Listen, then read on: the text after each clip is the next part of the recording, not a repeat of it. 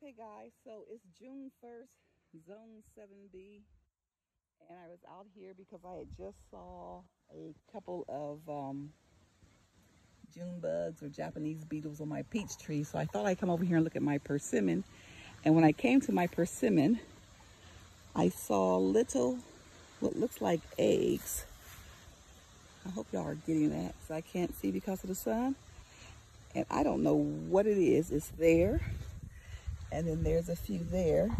I'm about to shake them off into the same soapy water that I just put the Japanese beetles that I found. So I guess I better inspect this tree thoroughly.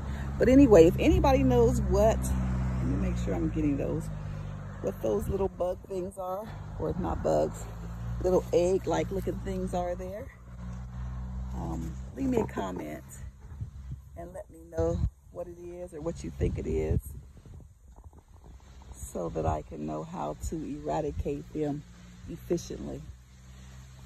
I don't see it on the entire tree, just those two spots so far. Yeah, it just appears to be isolated from what I can tell on those two spots.